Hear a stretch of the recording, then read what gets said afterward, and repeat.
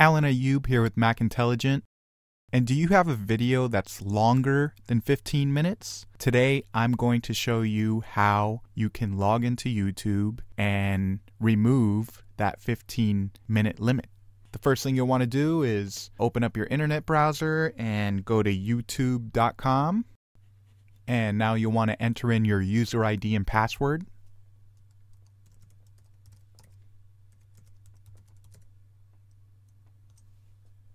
And now that we're logged in, I'll just click on the upload button here.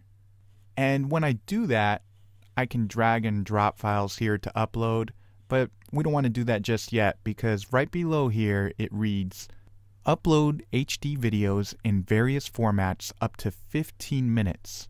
And then it has a link to increase your limit. You want to click there. And the next step is YouTube wants you to verify your account. So you'll have to go through 2 steps of account verification.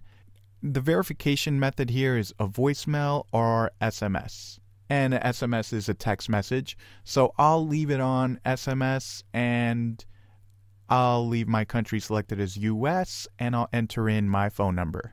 And after my number is entered, I'll hit submit. And I'm just waiting for the code to come in on my cell phone.